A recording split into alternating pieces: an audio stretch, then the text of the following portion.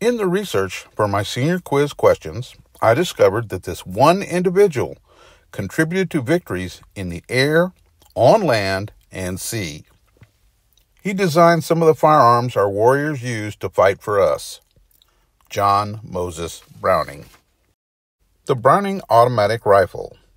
The M1910, often referred to as Ma Deuce and the Old Lady, was mounted on jeeps and tanks, in the wings of our fighters, in the noses, turrets, and waist of our bombers. They were also carried by our infantry. The Navy used them on their bases and mounted them on PT boats. Thousands claimed that the 1911 they were issued as sidearms saved their lives. The second famous handgun, the P-35, served with the Allied armies in World War II. I think the logistics of ammunition for two handguns was the reason the U.S. Army relied solely on the Colt. In addition, General John T. Thompson's Tommy gun, or trench sweeper, also eats 45 ACP cartridges. In this video, we take a look at one of John Browning's lesser-known contributions to World War II, the P-35 pistol. While the 1911 is often credited as his most iconic design, the P-35 played a crucial role as a sidearm for Allied forces during the war. Join us as we explore the history, features, and impact of this forgotten sidearm.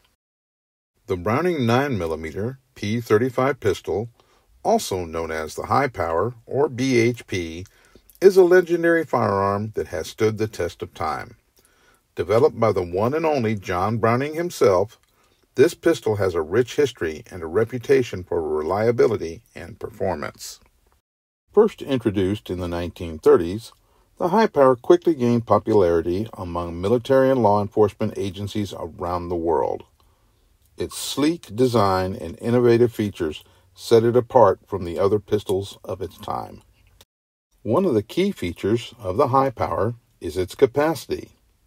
With a magazine that can hold up to 13 rounds of 9mm ammunition, it offers shooters an impressive firepower advantage. This makes it an ideal choice for self-defense and combat situations. The M1911 magazine holds 7 rounds. The High Power also features a single-action trigger, which provides a consistent and smooth pull. This allows for accurate shooting and enhances the overall experience. Another notable feature is its ergonomic design. The High Power fits comfortably in the hand and offers a natural point of aim, making it easy to handle and control.